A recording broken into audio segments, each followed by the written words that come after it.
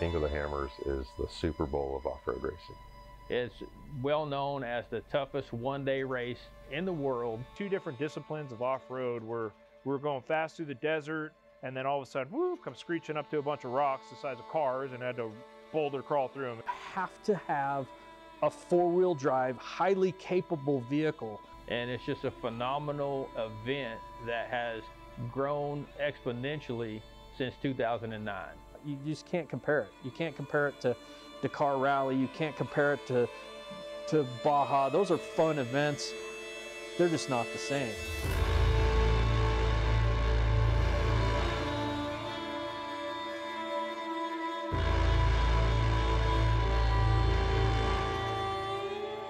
So the Hammers is a nickname for an area in Johnson Valley. Johnson Valley, California. It's north of Palm Springs, 29 Palms, kind of nestled on the back of Big Bear.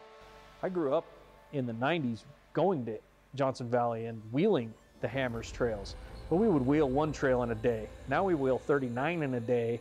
The Hammers is a nickname for this area in Johnson Valley. And those nicknames kind of stuck. It was neat where these people, you know, just like rock crawling where I come from, whoever got to break the trails got to name the trails. And this hammer theme kind of started sticking. So you have sledgehammer, jackhammer, wrecking ball, dead blow. I mean, you name it. There's just about every trail out there is named after a hammer trail. And they consider it the high desert. And it's a really neat area as far as, again, terrain. You kind of have that really deserty terrain mixed with these mountains that have been getting changed for millions of years, earthquakes, oceans, who knows what was there before us. And they've just grown it into a spectacle that lasts for approximately 9 days. I mean, they'll get 100,000 people out there. It turns into a city out there. I mean, you can have parts made out there if you need to. I mean, they've got laser cutters, they've got CNC machines, they've got everything. You can't even imagine the stuff that they've got out there. But it's a city, it's a town of its own, and it's all based around racing. Pure adrenaline, horsepower, race fuel, dust, glory, triumph, but also disappointment, pain, suffering, and it's just an awesome event. Pissed off, I just ripped it out. Out there, but it was short-lived. He broke once again, so tough break for him. Swapping transmissions. Take a break. Wait!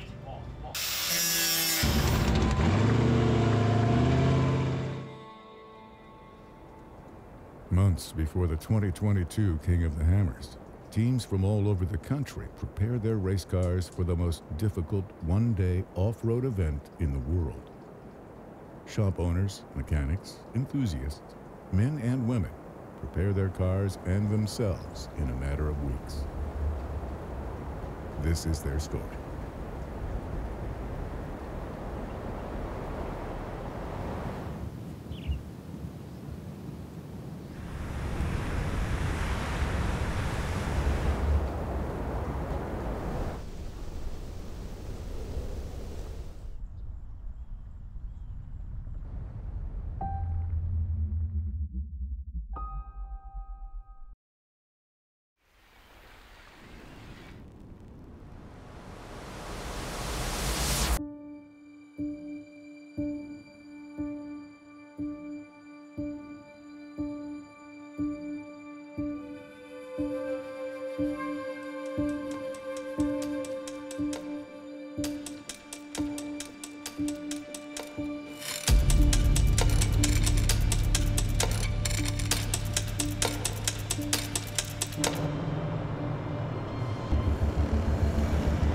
Never in a million years thought I'd be a race car guy. Never did.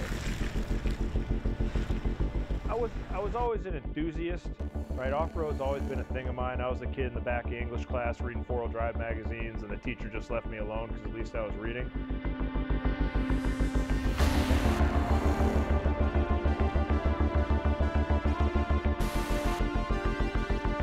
So we tear the car down completely at this time. We blow it all apart. We pull the motor, we pull the tranny, we pull the transfer case, we pull all the differentials, we go through everything on the car to make sure that it's 100% tip-top, ready for King of the Hammers because it's the most challenging race of the season. I mean, prep goes everything from axles. I mean, like for instance, we were prepping the car just yesterday. and something that it was just going to be a fix a broken stud on the rear differential. Saw that and we're like, all right, well, we better pull the front differential as well, check that. So it's and it's like that every season. You know, you get into something that you think is just going to be minor maintenance and everything just kind of snowballs from there, and, you know, car ends up tore down way further than you think it's going to be, and then you start looking at your timeline. It's like, well, you know, we're a few weeks from going to Hammers. Is this going to be done or not?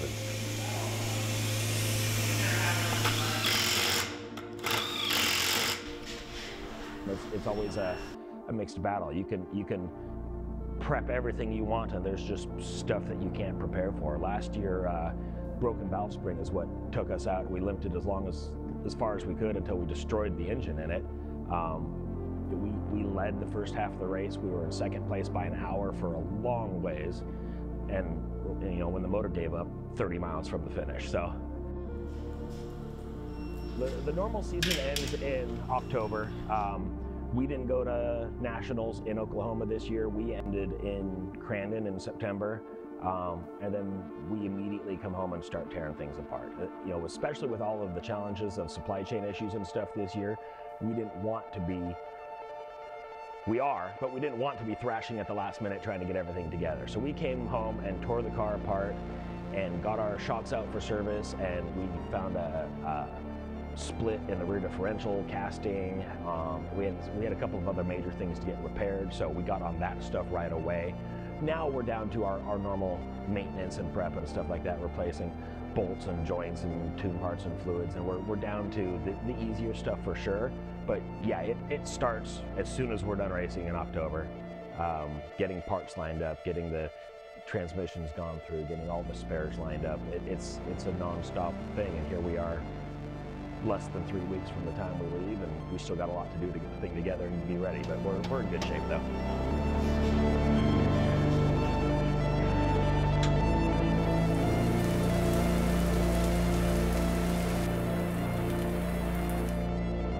What year did you say the vehicle was? 97? 99. So we cater to any four-wheel drive top vehicle. We do gears, we do lockers, we do suspension lifts, we do wheels and tires, but you know, we also do anything drivetrain related.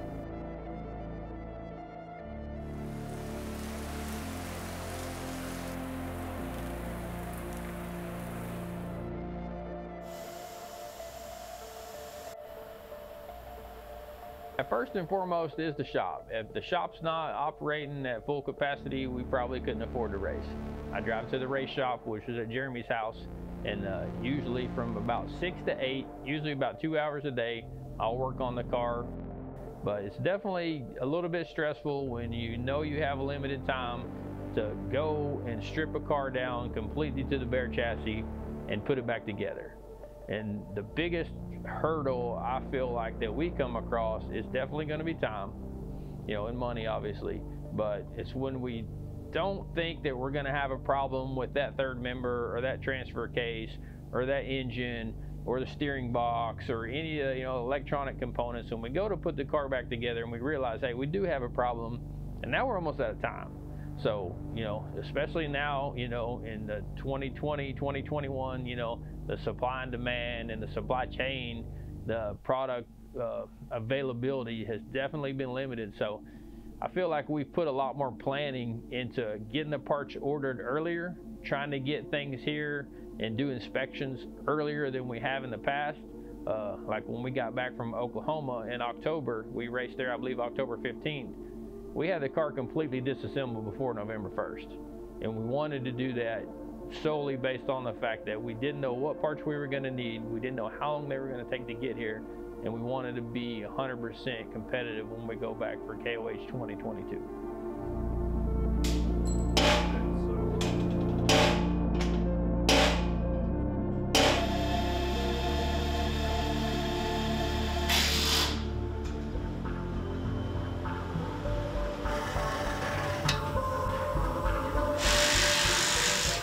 Sold my car that I've been racing for about 5 years. This is my third this would be my third Ultra 4. And I was kind of thinking about getting back into the straight axle thing. Straight axle technology really grew while I was in the IFS car. We picked this up, so it's very new to us. So this is kind of our first run, and we got the car in pieces. I said, you know, for the most part, it was a roller, but it didn't have a motor really in it. Like there were some things missing, and so we knew there'd be a lot of work. So we're starting that assembly process. So this is kind of the first time we've put a motor in this chassis, so we're learning. But we got the motor dropped in today, got the tranny bolted to it. We decided to halt on the Atlas. I kind of run two different cases based on the race, and the one I have here isn't my go-to, so I'm gonna wait. I have one on order, and you know, like everything else in the world, it's just taking a while. We're gonna start assembling the axles and go over and get this thing up and running and start getting it out there to test.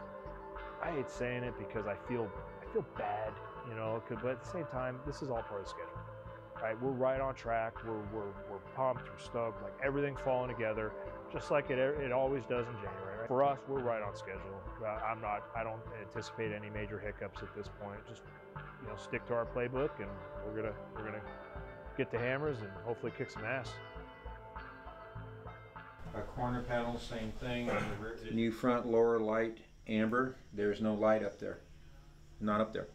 I know there's a whole wire harness that goes to that back panel. You know, I bet it was. That's what it was. I bet you it was like 2 brakes and an amber or something. We got intercom. We did that. Second antenna. We're gonna mount another antenna. Screw go. Huh? There's your tool, but where's the other screw? So we built a brand new car last year in 2021. 7 days before the race, I had a powder-coated chassis. That's all I had. So we kind of slapped it together in order to get ready for hammers, just because we were building that car. Like COVID kind of threw things off, and I should have been building it way before, and that's all on me. So this year we're not doing as much.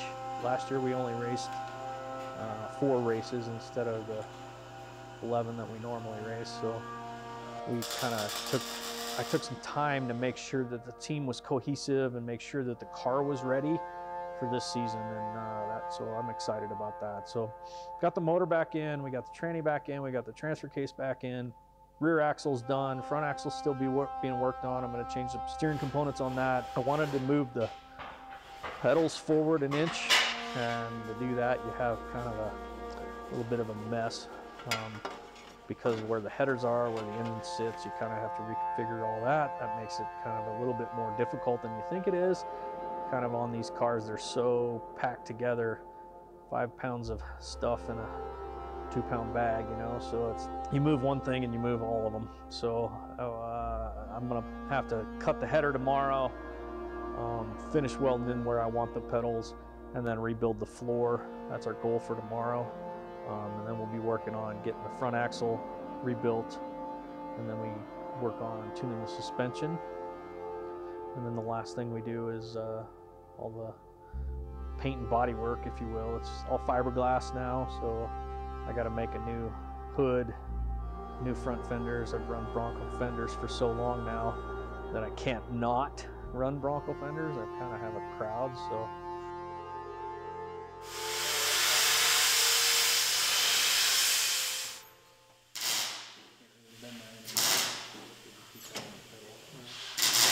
When we first built the car, we're too close to me, so my knees were bent all the time, and now we've extended them out an inch.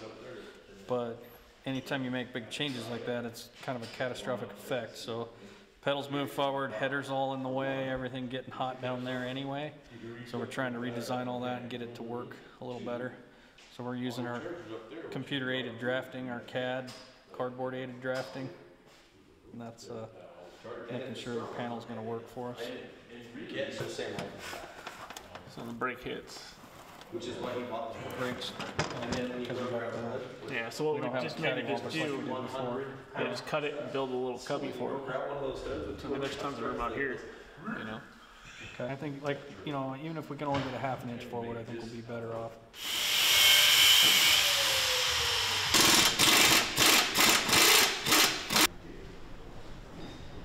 Switching to a 6-piston bridge to go with calipers. Hoping that we have brakes that last more than like a couple hours, because I'm pretty much used to driving with like no brakes. Over the years, I've had the same brake systems, and they always, the oil boils over pretty quick. So our big upgrade for the year this year is the brake system. that's pretty much it on the big stuff. All the small stuff's gonna be like bigger GPS. We're changing the dash configuration and putting a dead pedal in. So.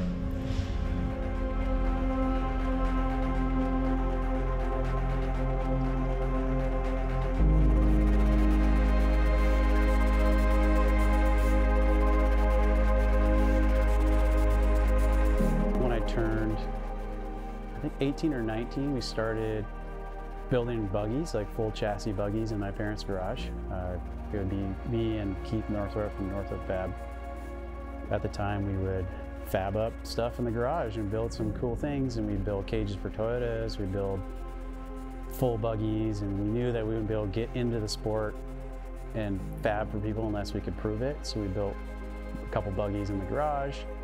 That evolved into us like, let's go out and go do some of these rock crawling competitions, which was a complete mistake because the car we built wasn't good enough to be a rock crawler, and I still competed for a couple years in it as a rock crawler, so I rolled a lot. It wasn't correct. We were sponsored by Masterpole at the time, and they told us about King of the Hammers. They're like, it's a new race, this is what it is, it's down in Johnson Valley. If you go down there, we'll pay your entry fee.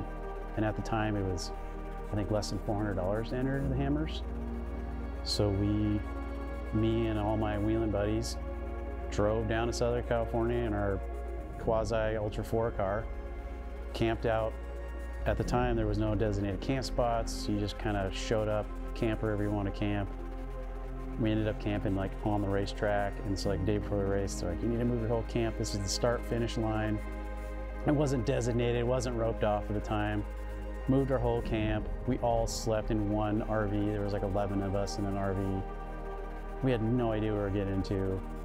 We made it 40 miles, I think, that year, and engine overheated like 4 times in that 40 miles and realized that our car was not good for this. But we were hooked.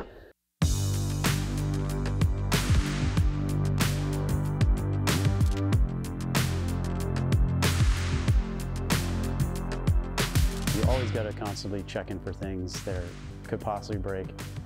If they do have the chance of breaking, you need to replace it before the race. There's a lot of race car prep involved. I have a lot of guys that come down and are constantly wrenching on the car, making sure everything is perfect. In order to finish this race, the car has to be near perfect. Any kind of failure out there, there's no way to get parts out there for big failures. You're done for the day. That whole 2 weeks you took off and the whole 2 months you spent prepping the car is over. So it's very important to make sure the car is in perfect condition.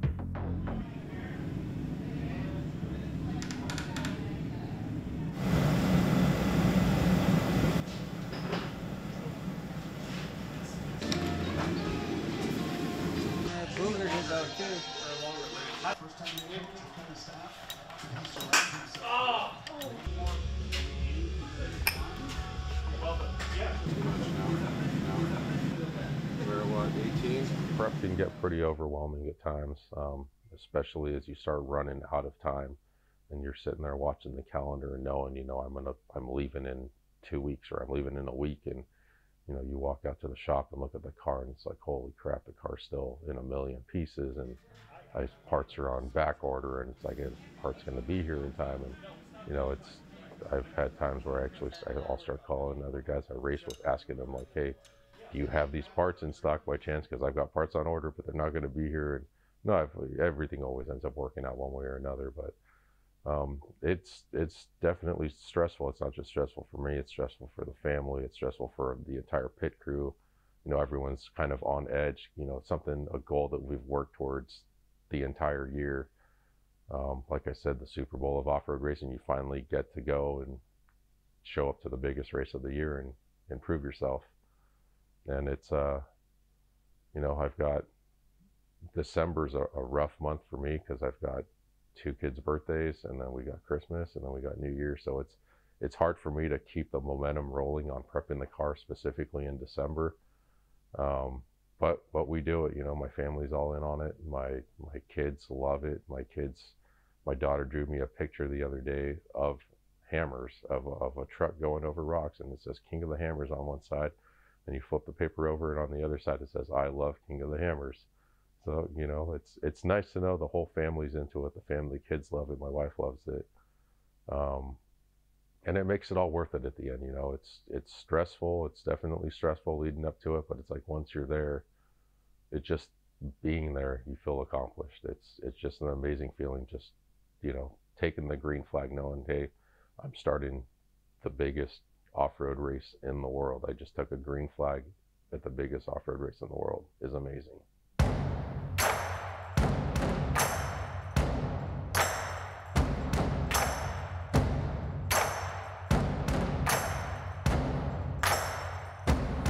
In 1996, I bought my first four-wheel drive. It was a K5 Blazer. When I was 10, I got a 61 bug from my grandpa that I tore down all by myself, and I was like super pissed because I couldn't pick the engine up out of it, and I had to get my uncle to help me. Me and my dad actually out on the weekends. We were looking for things to do, and he actually bought an 86 Toyota 4Runner. I bought an 85 Toyota pickup that my dad helped me build up. I actually moved to Arizona because this is where I used to read about, you know, and this is where all the hot rock crawling was. I came out of the rock crawling world. As I got older, my brother moved on to a Jeep, and I actually bought his 4Runner off him. And I've been wheeling that since high school. So when I was 15 years old, I had an 84 Bronco 2, and by the time I was 16, I had straight axle swapped it. I put a 302 in it, cut the roof off it, caged it, and I was driving to school every day. You know, moved into a couple other things. I did a Cadillac. I got into off-roading and jeeping recreationally just for fun, you know, 20 years ago. I started getting into muscle cars. So after work, I worked 4 to midnight. Me and my buddies got in this thing at midnight and went back roading, and I was immediately hooked in the off-road scene. This was all before I could even drive. I got my license at 13. Went out wheeling on the trails up in Big Bear where we lived at the time, and ended up, you know, rolling it and doing all the dumb things we did. I was probably 3 or 4 at the time. I had a 72 Malibu, and it doesn't do too well in the snow with a 454 and a Boss blower. It didn't do too well at all. It wasn't long after that night, I had seeked out the local four-wheel drive clubs, signed up to be a member, started going on trail rides, experienced, you know, the off-road life that I never really experienced before. Got even more hooked when I started meeting a lot more like-minded people. We started racing at Jeep speed because it was what we knew how to work on, right? So we knew how to work on Jeeps, a couple buddies of mine, and that transition, Ultra 4 was kind of up and coming at the time, and a buddy of mine back then wanted to go short course racing, and not that it was boring, but it just wasn't for me. I like the adventure of being off-road. I like traveling with your buddies, seeing new places, and as that was happening, Ultra 4 was coming up, and that really grabbed my attention. It was kind of the mixed martial arts. We were able to go fast through the desert and rock crawl and started building an Ultra 4 car. Jumped on the internet and looked up Marlin Crawler, and they had this event coming up, and it was like 6 months out, and I called my cousin up, and my cousin came out, and we completely tore my 85 down to the bare frame and started building it up, going off of what we read on the Pirate 4x4 forum and on the Marlin forum, and kind of went off of what we were reading online, built this truck up, and yeah, we went out to the Marlin Crawler Roundup in 2004 and kind of been hooked on wheeling ever since. Started competing locally in the local events. Started my own four-wheel drive club. When we started our own four-wheel drive club, we got hooked up with a few vendors that were giving us discounts on parts. So as the club grew and we were able to get more discounts on more parts, then it just kind of turned into a business where I'd make $2 or $3 off of this tow strap or $5 or $10 off of this winch or whatever to actually help pay the club fees and the dues and pay for the place that we were meeting on a monthly basis and stuff like that. And that basically just turned into a business. I've owned my shop here now for 25 years, so we were general auto repair. Over the years, we've transitioned more into off-road stuff as well, so we do everything from full-service auto repair to building up Jeeps and stuff. So it's my business, it's my hobby, it's all of it. A decade ago, we got invited to go to King of the Hammers with John Herrick and Larry Nickel Crawl Magazine, and I was pit crew on Ian Johnson's Ultra 4 car. So that was my first visit to the Hammers. Crewed for them that year. I pit crewed for John Herrick and Larry Nickel when they raced for a couple of years, and then, you know, we went down and spectated, and the seed was planted for sure. This will be our 6th year racing King of the Hammers, so shortly before that I got the bug to get up and go racing. And it's always more cost effective and time effective to buy somebody's car versus build your own. So I went shopping and ended up buying Jordan Townsend's old 4500 car because he was moving up to 4400. And that was 6 years ago. And we've been racing it ever since and upgrading and maintaining and just having a blast with it. I got into a Bronco chassis back in the day and threw a Ford Ranger body on it and made a good wheeler out of it. And that was when I was in high school, and just kind of kept beating on that and really learning how to drive and do off-road and wheel. And then, you know, after high school, I joined the Marine Corps and didn't have a ton of time for it, but every time I was coming home, I was in that truck or in a different truck, and we were out wheeling, exploring Moab, exploring Utah, and that was kind of my go-to place. I'd come home on leave and just kind of do what I loved doing, was being out in nature and being in the environment, and you know, really start taking it to extreme. So then we started getting into rock crawling, and late 90s was when ARCA came out, and that was when we started doing rock crawling professionally. Did my first competition in southern Utah, Cedar City, and we had a great time. It was a blast. King of the Hammers came around, and it was invite only, and we'd been in the scene long enough that we got an invite, and they said come out and race, and we went out and raced, and we worked with a real good friend of mine, Clay Egan, and got him through the first King of the Hammers, and that was a blast. We had a really good time, and so then we kind of started converting my car into an Ultra 4 car, but it wasn't Ultra 4 back then. It was King of the Hammers, and that was kind of what it was. And you know, it was run what you brung. It was a pile of junk, and everybody knew it. And you'd run out into the desert and lose half your shit, break it as fast as you could, and come back and drink beer. And so it kind of evolved from there, and now we're, you know, just having a great time and racing every year, and you know, we evolved it into a business as well. I mean, like, I've been building cars for a long time, and you know, my specialty is classic Broncos, and so of course I've always had a Bronco as a race car. But you know, we build classic Broncos here in my shop, and that's our specialty, and you know, kind of how I love the adventure of it. KOH 2020. Weeks before KOH, I had a really bad car accident. Messed me up bad. I mean, I had a collapsed lung, internal bleeding, torn pectoral muscle, and doctors told me, they're like, there's absolutely no way, you can't be in a race car. You can barely get into a car. They're like, you're not racing. Forget about it. I was like, not happening. I was like, I have to race. Like, I've worked way too hard, put way too much effort in to get here. I'm not giving this up right now. They're like, you're done. You know, forget about it. You're not getting back in the car. And you know, the more I heard them tell me you can't do it, the more it made me want to do it. And I, you know, went and finally I talked to a chiropractor, and he was like, you know, he's like, I think I could help. I can at least get you moving to where you can function correctly. And I went to the chiropractor every single day for almost 3 weeks straight, literally leading up to the day I left for Hammers. I was going to the chiropractor and doing all kinds of different therapy, and it got to where, and I was real hesitant on even using one of my arms up until then. And coming up to the day of Hammers, and I asked one of the doctors I was seeing, you know, am I going to be able to use my arm to pick myself up to get up into the car? And he's like, well, the only one way to find out. And he had a pull-up bar in his office, and go walk over to the bar and see if you can pick yourself up. And walked over, and I mean, it hurt like crazy, but I was able to pick myself up. And you know, we showed up to Hammers, and I had people tell me, I had even friends tell me, you should be doing this. And I have to do it. You know, it's like I'm not giving up. You know, physically, I know what I can and can't do, and you know, yeah, it was a pain, but you know, but working up to that point, I knew I had to do it. You know, not just for sponsors, not for anyone else, but for myself. I just, you know, I had to do it. I had to prove to myself that I could do it. I did, and we finished, and we actually finished in a pretty good spot. made it all worth it. After months of preparation, vehicles and teams arrive at the Hammers.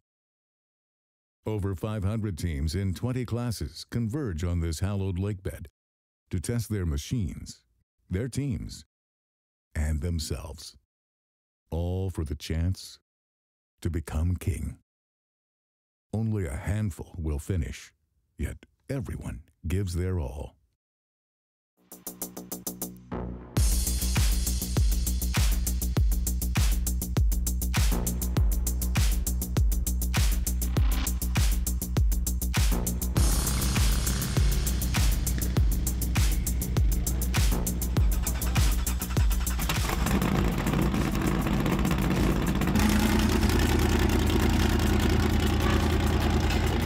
There and you check in and you get your armbands and you get your pit spot and you unload your car, start to look around, and Hammertown starts to grow. You can't get in and out of the parking spot that you were in. It went from 1,000 people to 10,000 people in a day, and you know tomorrow's going to be 20,000 people. So it's just insane how fast nothing becomes a huge city. We already moved out to the lake bed. It's already hammer time. And this is the new Bronco behind us. We partnered with Ford Performance and Bronco, obviously. And they help us put together an amazing car. And it's been really flawless up to this point, but we have about 50 miles on it. So not a whole lot of test and tune time, but they gave it to us really good to go. We still, have to figure out all the nut and bolts just because it's a completely new car to us. Figure out the best way to pit and all the detail stuff that we still haven't quite figured out yet. But we have about a week to figure it out and we'll get it done. When we go to the King Hammers, we usually go about a week to a week and a half before actually any events start. We show up on the lake bed. It takes a day and a half to set up camp. Our pits, we have a full garage down there. We have to load all of our tools, all of our parts. We put them in the garage. We organize all of our gear. That's the first couple days.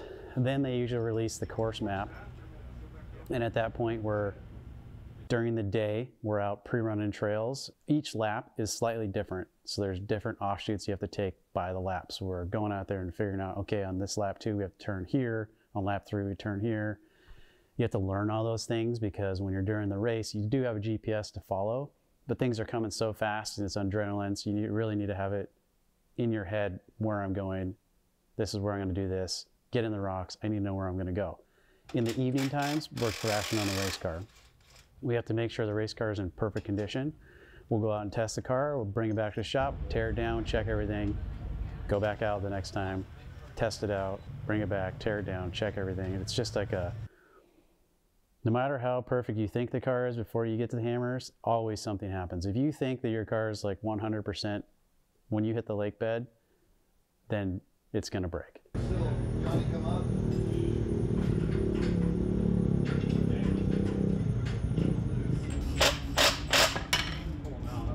This is the bolt that goes up into this. Okay. No longer had reverse in the transmission, only forward gears. So drop the pan, look inside, there's a few little metal pieces here and there. Swapping transmissions now. Take a break. So I think we're doing it about record time now. The old one's out, the new one's in. We're just trying to get all the mounts to line up again and tighten bolts. Yeah.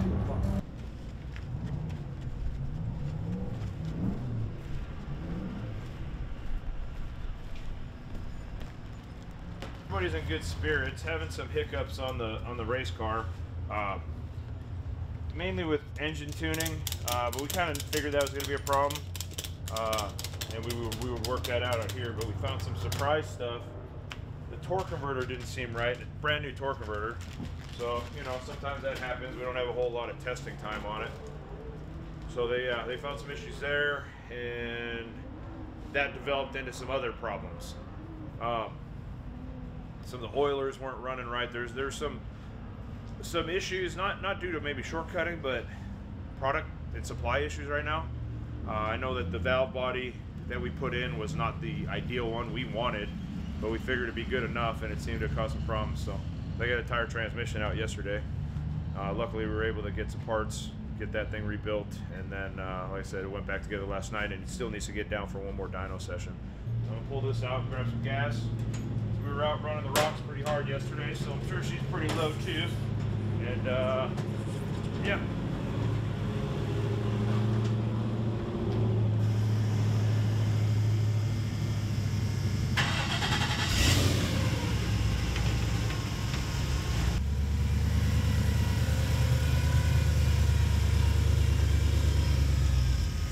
Once you see it and hear it and smell it, you just get hooked. And we started coming to King of the Hammers. Will invited me out. His family's been out here for many years. Matt Peterson's a good friend of his family, and he's been racing.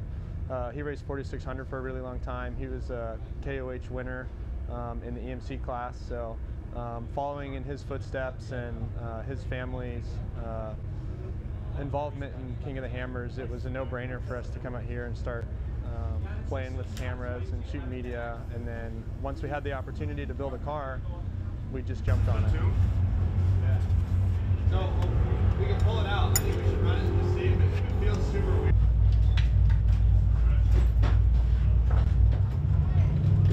I'm not even plugged in yet. Are those correct driver processes? No?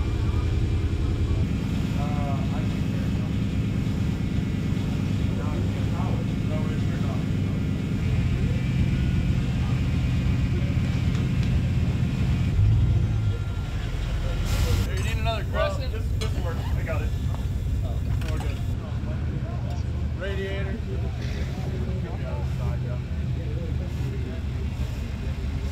Yeah, it's wet on the side. Kind of a little too deep. It is? Yeah. All right, I'll get out of you guys' way. Thanks, so. Thank you. Good luck, sir. Yeah, do you have my knife?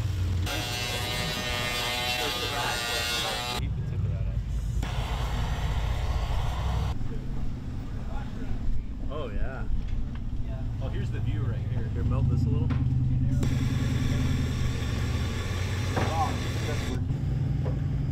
That one doesn't work that way. You have to like open the valve and everything. Not necessarily want to go first round out and have that target on my back all day long, but I think the course might get tore up a little bit as the day goes on, so who knows. How's everything going so far?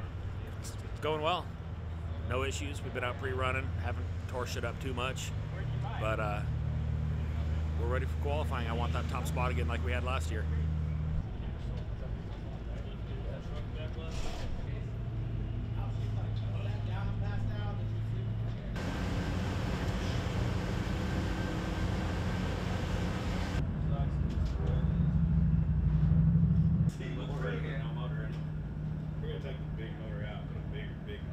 I think I'm more nervous to go qualify than I am to go race.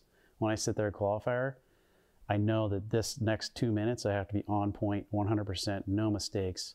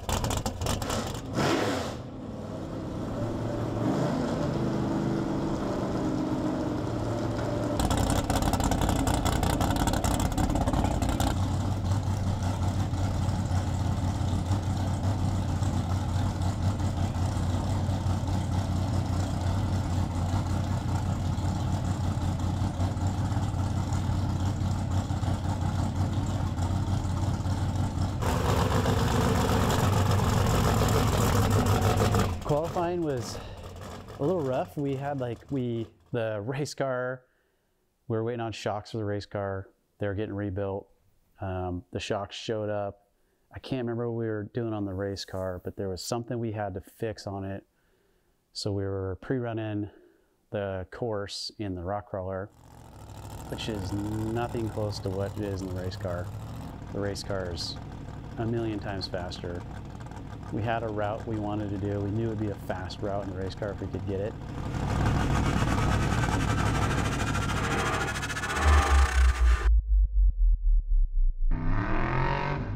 We had a really fast start. We were cruising, super good, flawless.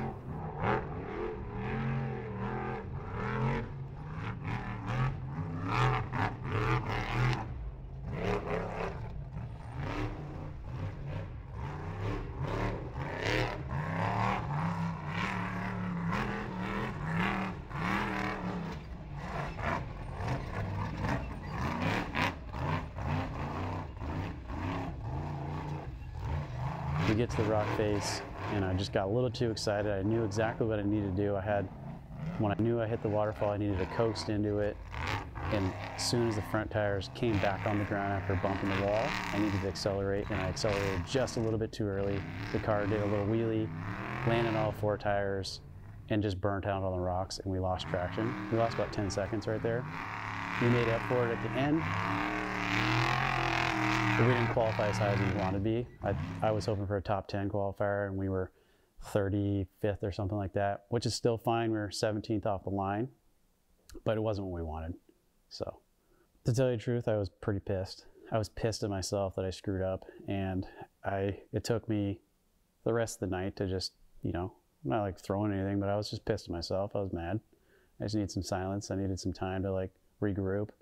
And that's what's great, how you qualify earlier in the week, then we raced at the end of the week. Gave me time to just shut myself up. I was angry that I messed up, but that happens. You just got to deal with it. I mean, it's the same in the race. When you screw up, you can be pissed off during the race, but you need to just chill and get back to normal so you don't make another mistake. You would have been first place, you were ripping it. But you're at 6th right now. Yeah. We're gonna get. Woo! I bet we're gonna get 50. No, you were smashing. So when we hit it with the SCX rod, it's just a little bit higher gearing and spun more than we got traction.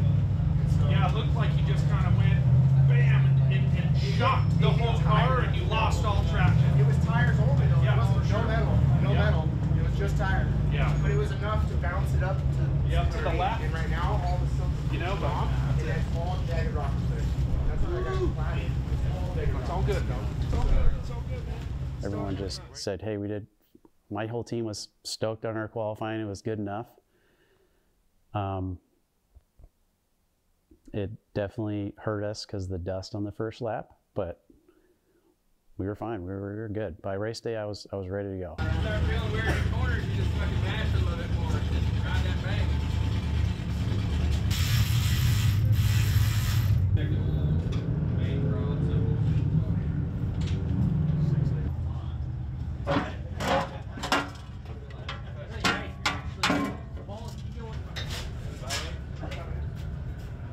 Bigger ratchet. Hey, all we need is a name you're bigger. Like longer? You want longer ratchet exposure? Yep. Short extension half. Not good.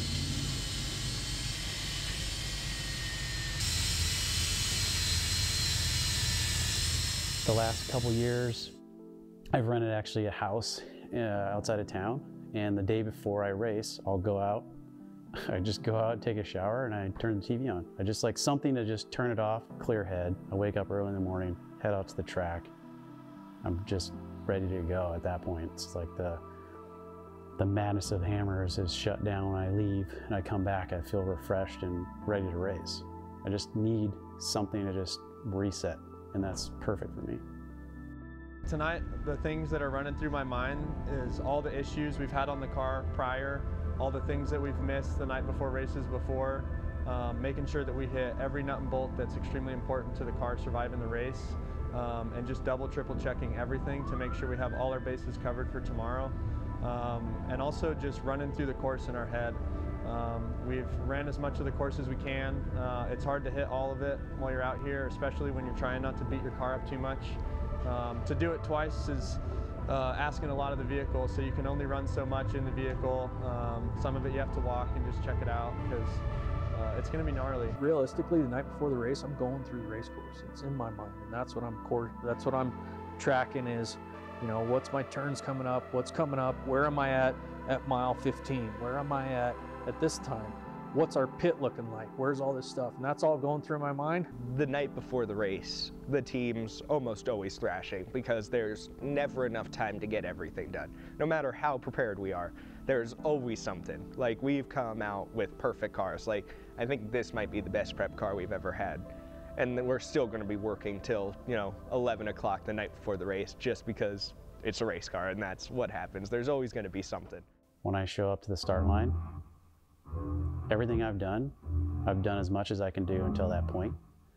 And now it's time to just turn it on and let's get this done. What was done is done at this point, so it's time to race.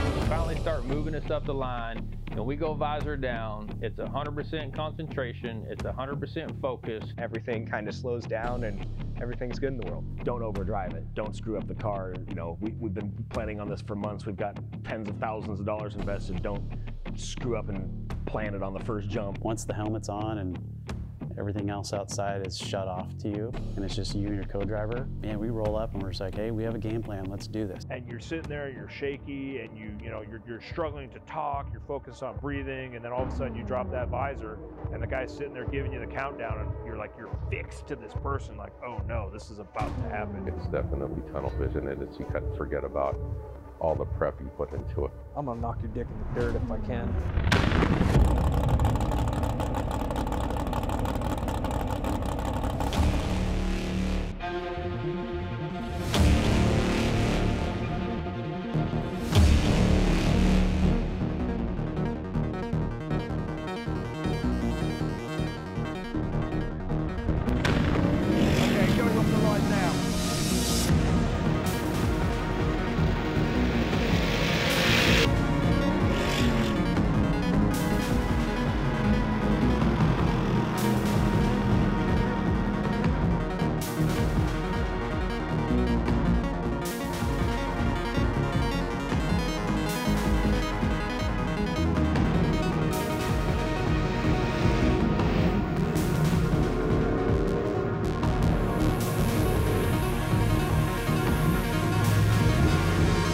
I forget about the car a lot of times because I'm thinking about the race course. That's my co-driver's job. I expect him to do his job.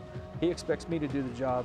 My job is to get us from point A to point B as fast as possible without dying. You know, everything, all the prep, all the hardship, everything that's got you to that point takes a back seat.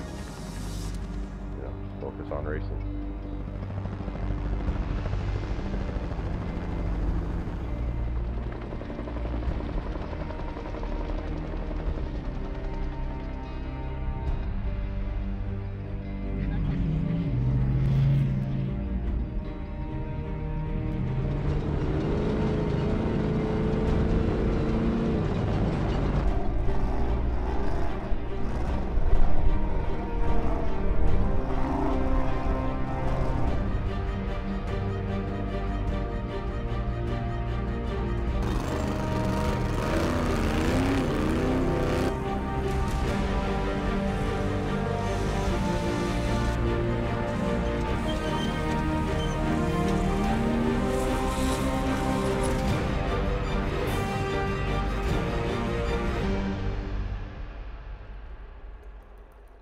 people always ask, what's it like to drive an Ultra 4 car? And it's a very miserable experience, right? It's like you're going through rush hour traffic, rush hour traffic with a complete blizzard, with a bunch of pissed off people on a Monday morning, and you're in a washing machine. The past 6 years that I've been doing this now, it's been an amazing adventure. You know, I've made a lot of great friends, a lot of people I'll even consider family at this point.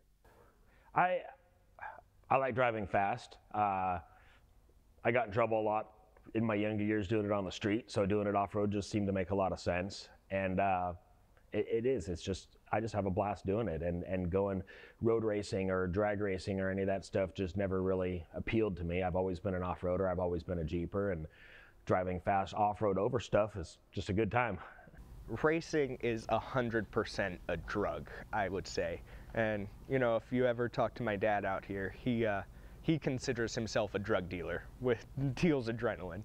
But it definitely probably not the best habit to have, but I got it pretty bad, and it's definitely my passion. You know, even like I was talking about earlier, the people out here really make it special and make it an amazing experience. And getting to strap into a car, you know, that has 700 horsepower and rip through the desert it's an experience that isn't almost as hard to explain. The adrenaline of being in a race situation, it's once you get strapped into the car and you're sitting on the start line, there's no feeling that compares to it. Your adrenaline spikes, you get totally zoned in on the race, and it's just you, your co-driver, the car, and the team behind you, and it's just a really awesome, exhilarating feeling to go through this whole endeavor. And even just packing for a race and driving out, trailering everything out, the whole process is just extremely fun. I look forward to it every time. And it's also introduced us to some amazing people. For me to be able to build a team that we can accomplish these great things, that's where I get my enjoyment, you know. And yeah, I'm a race car driver and I love doing that, and I love being out there in the battle. I love to fight with other guys on the course. I love that. But I know I've got a good team behind me. I wouldn't enjoy it if I didn't have a good team behind me. I wouldn't have fun if I knew those guys weren't there supporting me. It wouldn't be enjoyment if I was just out there by myself. If I wanted to do that, I could just go do whatever I wanted to do, you know, and that's not me. I love the fact that I can make everybody have a good time doing this race, you know, and competing in King of the Hammers. And it's not just King of the Hammers, it's building this race car. I'm so proud of these guys from last year because we worked our ass off just to get that car to the race. We worked hard. I mean, we had a bare chassis 7 days before the race. Everybody that saw it was like, how in the hell are you going to get that done? And it was cool because I was like, I mean, it was just a group of guys with skills. Everybody has great skills, but you just got to put them in the right places and make sure they do the right things to make the job happen.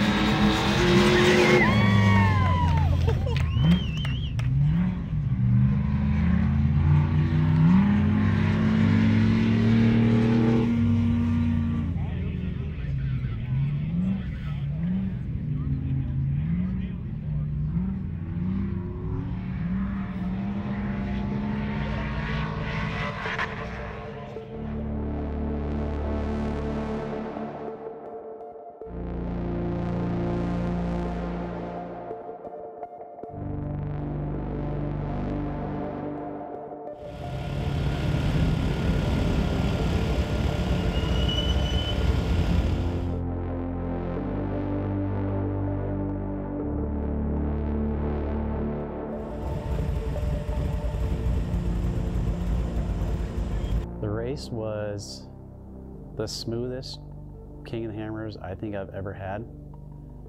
First lap was miserable. We were, since we started, 17th row.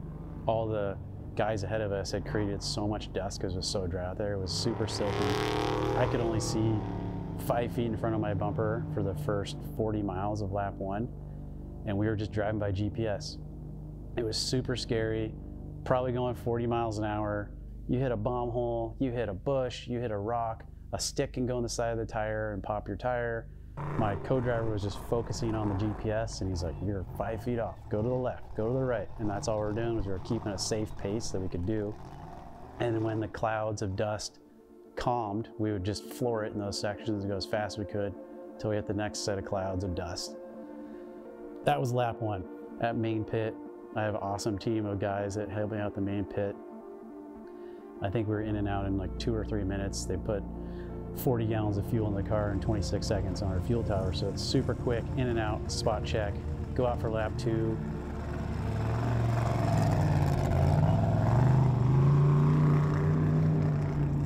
Lap 2, I knew the course. I was like, lap 2 felt like it was 5 minutes long. And, you know, it still took us 40 minutes or 35 minutes or whatever it was, but it felt like 5 minutes because I knew where I was going. I knew exactly everywhere I needed to go. It was super smooth, no problems, super cool. At the end of lap 3, we come out of the rock trails, the last of the rock trails. I think it's 15 miles of desert before you get to resolution. And as soon as we come out of the rock trails, the helicopter starts following us, and you know when the helicopter's following you that you're doing pretty good. So from that point, they followed us from when we got out of the rocks all the way to the finish line. We were just cruising, we were smashing. I was like, we must be doing all right, so we need to go faster. So we were just smashing through the desert. Everything felt good. It was beat. You knew the car was beat. You could feel it. It was making noises, and it was rough. The shocks were hot, so it was bottoming out. We knew the car was beat down, but at the same time, I was like, man, we're cruising. Like, let's get this done and make up as much time as we can now. If we get a flat, we get a flat. Screw it, we're gonna drive on a flat, whatever. So at that time, we just turned it on. At the end of lap 3, we just smashed the finish line and got done in daylight. And for us, for years, we finished in nighttime. In the last 2 years, we finished with the sun up, daylight. Huge accomplishment for our team. So we were super stoked to be one of the first people to show up. Daylight, everybody's there, everyone's stoked. We killed it.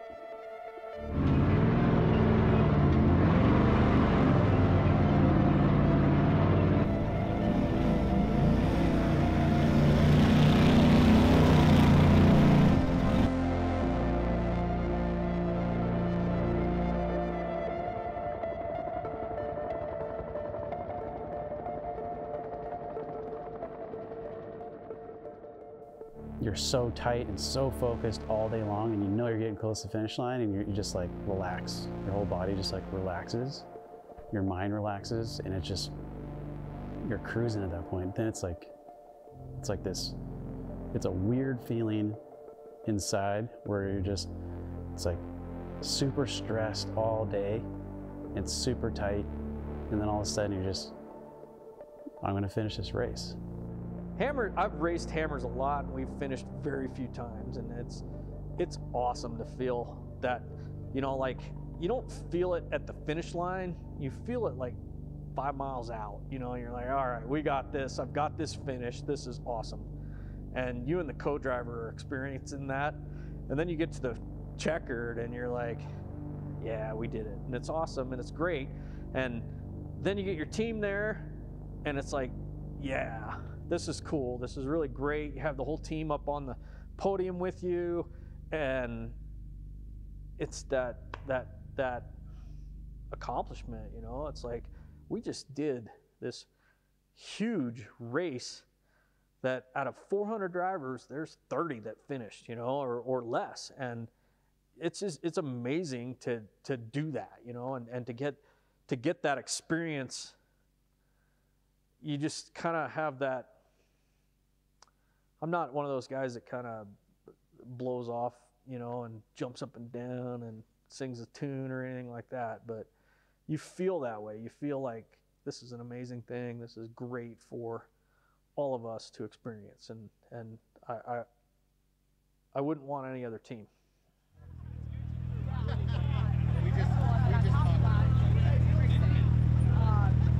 Good job, Bailey. Look fun. Slowly just picking away at everybody, which is good. Right. Yeah. I was trying to keep a pace.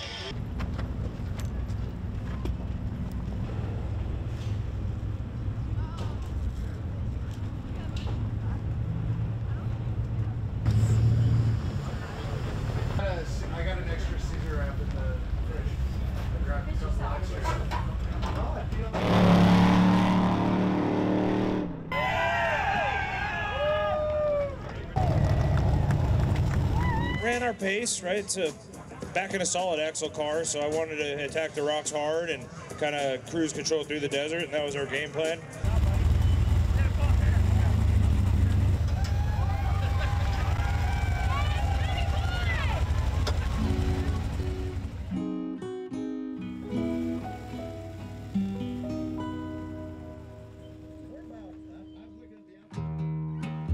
This world, it's so unkind. One day you're king, the next you're crucified. What good is truth without love? What good are we if just flesh and blood?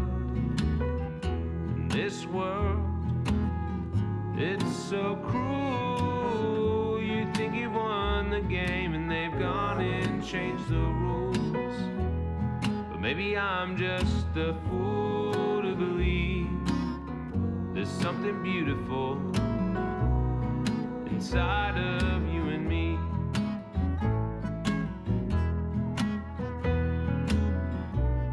But how long must I wait to see this world change? Oh, I long for the day that my tears are gone, and each day